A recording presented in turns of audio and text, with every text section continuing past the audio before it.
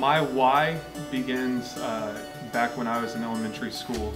When I was as far back as 3rd grade, I was picked on and bullied, and I always wanted to fit in. And the people that typically gave me the time of day were teachers. They were the ones that encouraged me. They were the ones that told me to learn from what was going on, try to adjust to what was going on, and they never let me give up. When I was little, I used to be very much a nerd, and I had these giant Napoleon Dynamite glasses, and kids just didn't want to be friends with me.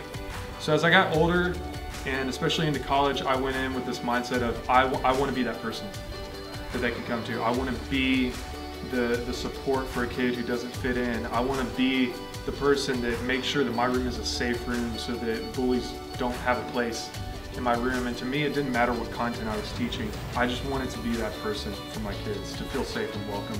Here at Stiles, the teachers are very empowered to be exactly what I've wanted to be, which is to be there for my students. They give us the resources, they give us the support to be able to be there for students.